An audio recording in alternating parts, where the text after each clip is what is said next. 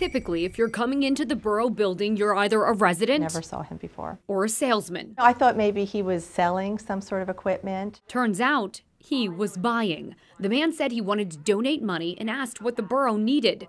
The first thing that came to the borough manager's mind, a new dump truck to replace this one at a cost of $150,000.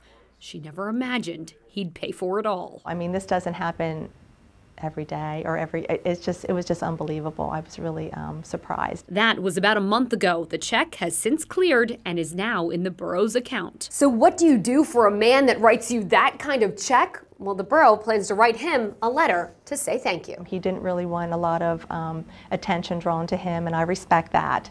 So, but we are so thankful here at council, the mayor, I'm sure the residents too, our staff. It was just a wonderful, wonderful, generous gift. She won't give up his name, only that he lives in Lancaster County and wanted to give back, although she says he doesn't even live in Akron Borough.